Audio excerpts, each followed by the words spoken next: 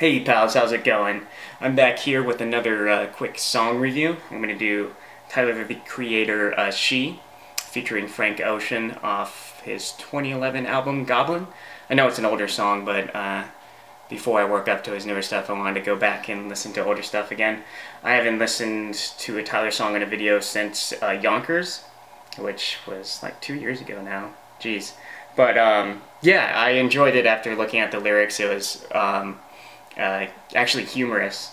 I was kind of preoccupied with the actual music video during the reaction. But yeah, after looking at the lyrics, I actually really liked it. So I wanted to go back and see what other songs would be good from his older stuff. Yeah, this would also be the first song I've sat down and listened to with Frank Ocean on it, or just singing in general. So yeah, I'll get back to you with my thoughts in a second. Alright, so this song has, of course, his trademark, low pitch style of rapping. He must really like Adventure Time, because this song also has another reference to that, just like Yonkers. Yeah, but what I thought was interesting is mixing the kind of horrific elements with this lust-filled song. It's kind of paradoxical. Some of the lines were like, he says he just wants to, go on a date, and then he says the C word after that, like at the end of the line.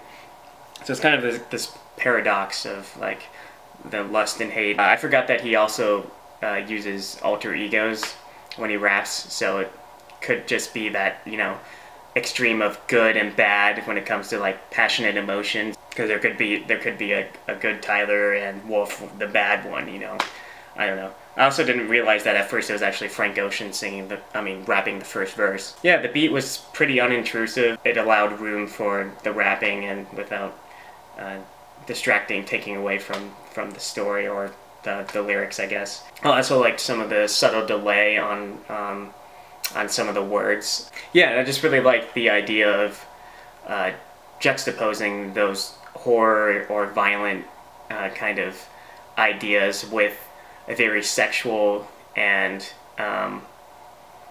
lust-filled song.